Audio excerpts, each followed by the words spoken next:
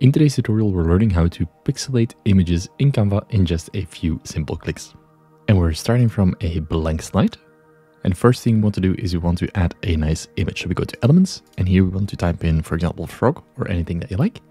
Go to Graphics, See All, and choose a frog that you like. I'm going to choose this one, add it to the screen, and I'm going to create a copy so we can easily see the difference. You can hold Option, Shift, and drag, or Control, Shift, and drag on the windows to create a copy. Then we go to the app section on the left, and here we want to type in pixel. And then we choose the app Pixelify. Click to open. This asks us to select or upload an image, so you can either upload your image or select one of the existing images. And then it will create a pixelated version of the image.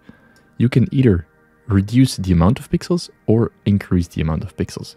So the further you go to the left, the more pixelated the image will become. I'll use a pixel scale of 6 and then click on Replace. And this is how you can create pixelated images in Canva in just a few simple clicks.